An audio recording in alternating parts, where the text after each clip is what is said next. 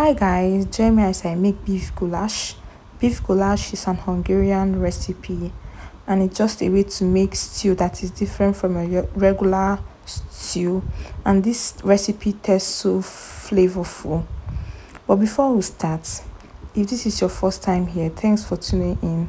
Please don't forget to subscribe and click on all notifications to get notified whenever I post a new video. And for our returning subscriber, thanks a lot. We love you all.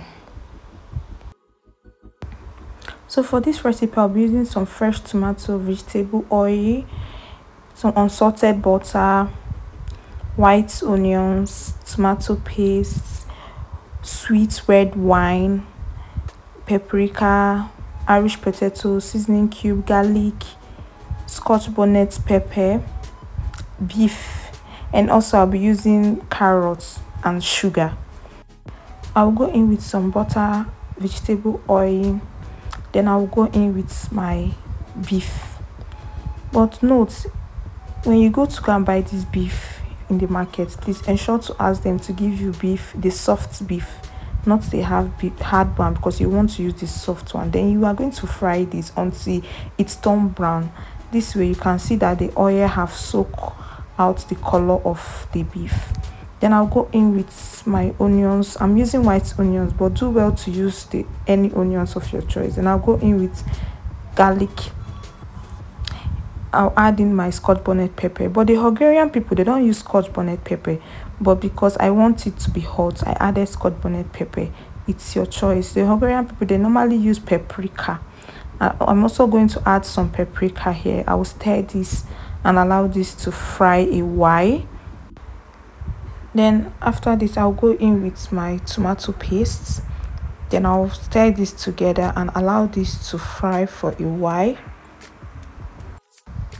I'll go in with my fresh tomatoes. I know some people will be like, why did I cut it this shape? You know, for this particular dish, you have to be cooking it for a long time, and before it gets done, the tomato will have already dissolved, so there's no really need to cut it into smaller shape.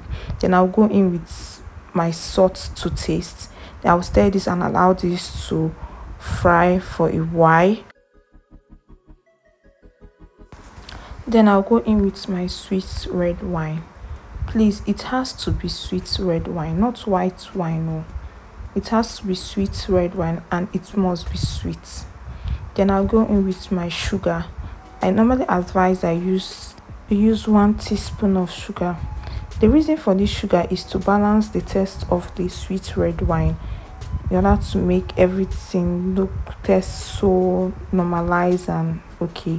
Then I'll go in with some seasoning cube. I'll be using 3 seasoning cube here in this recipe. I added some water. Then I'll cover this and allow this to cook for 15 minutes on a medium heat.